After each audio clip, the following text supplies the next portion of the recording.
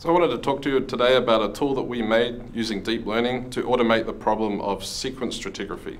So if you're not familiar with it, sequence stratigraphy is an analysis of seismic images that tells a story about the deposition of sediments over time. And that's what formed the landmass that we're looking at in the seismic. It's an interpretive science and it requires trained experts to do.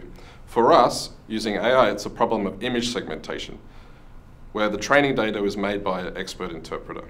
We work very closely with seismic interpreters, and with their guidance, we came to a fuzzy, more textual approach, which led to the deep learning, which we developed and explored. For practicality constraints, we only used a very minimal training data, less than 1/10 of 1% of the total seismic volume. So just to demonstrate that, we're going to bring up Enthought's GeoCanopy application, and we're going to load up the Poseidon dataset, which is an open data that we applied our automated interpretation package to. So in this view, we're showing you a time slice through that data in map view. The red lines represent the 3 seismic sections that were sampled and interpreted by the experts. Here, we're showing you basically an interpretation that one of the experts made on one of the lines. You can see 3 different colored segments, red, green, yellow, blue, and these represent what are called parasequences. So these parasequences are understood to be sort of related in how they were created over time. We take this image from these 3 segments, from these 3 lines, and we train the AI, the machine learning algorithm, to interpret that now across the entire volume.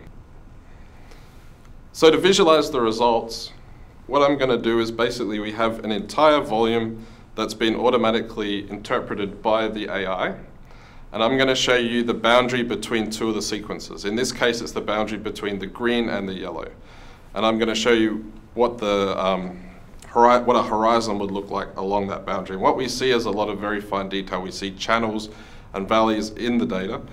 This little bit over here, where it's broken up, is a salt dome, so we're not imaging that well. But these results are very promising. They're geologic in nature, and they're suitable for a basin level interpretation.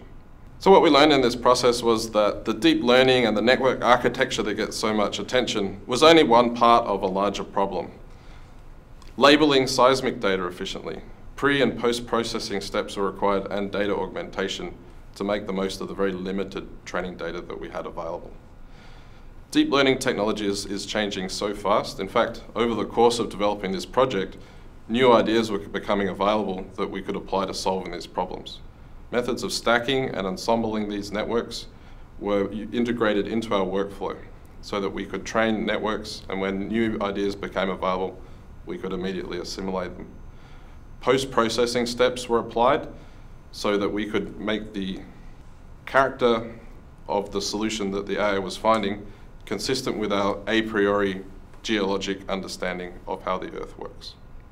So what are the next steps from here? So firstly, better labeling tools so we can quickly and efficiently label seismic data. We need better integration with our cloud compute so we can quickly iterate on new ideas as they become available. And we need reproducibility. Our system should operate like a digital lab book. Every experiment and every test should be recorded and to be reproducible at any point in the future.